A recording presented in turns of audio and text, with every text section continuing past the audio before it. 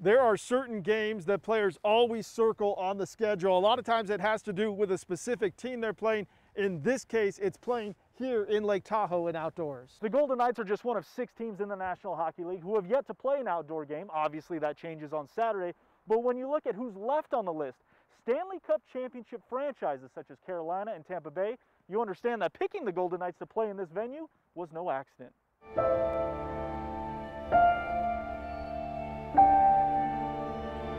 How quickly this city's built into a hockey town, it doesn't surprise me. You know, I don't think I've ever seen a franchise become a powerhouse like we have. You know, the first year, you drive around the city, all you see is Golden Knights stuff. It's really become a hockey and a sports city.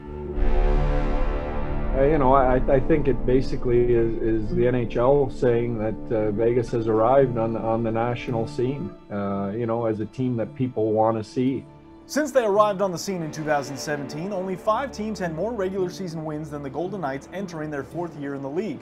But the players say it takes more than wins and losses to be part of such a special spectacle as an outdoor classic. The fans here are absolutely unbelievable.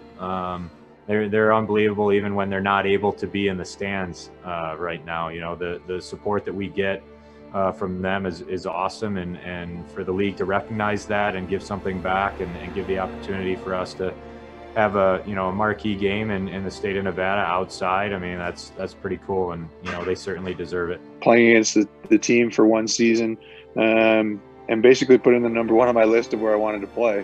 I don't think that is an easy thing, but they've created a culture here, a winning culture, a team that wants to win and a team that wants to do great things for their city. And this is just something that they can tip their cap to. Putting a hockey team in the desert was no doubt a game changer in the National Hockey League.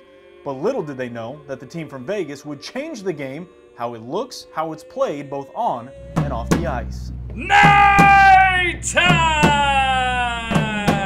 We talk about how this franchise is so young. However, I feel this franchise is so deserving. They've come into the league and done everything to help grow the game, not just in Las Vegas, but everywhere. I mean, what other team is wearing chrome gold helmets? And people aren't afraid here to make bold decisions. And I think that's been so beneficial for myself as a player because it's so different from what I'm used to.